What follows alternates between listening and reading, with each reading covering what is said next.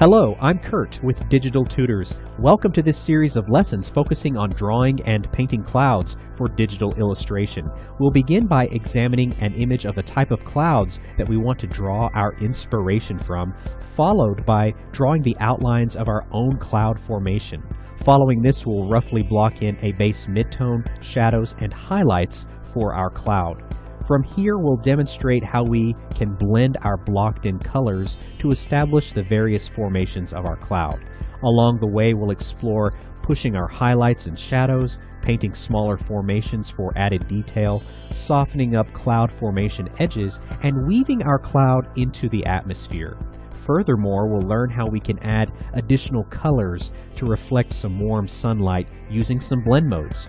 And finally, we'll finish our cloud formation by using a natural bristle brush combined with the smudge tool to add natural-looking wisps to our clouds.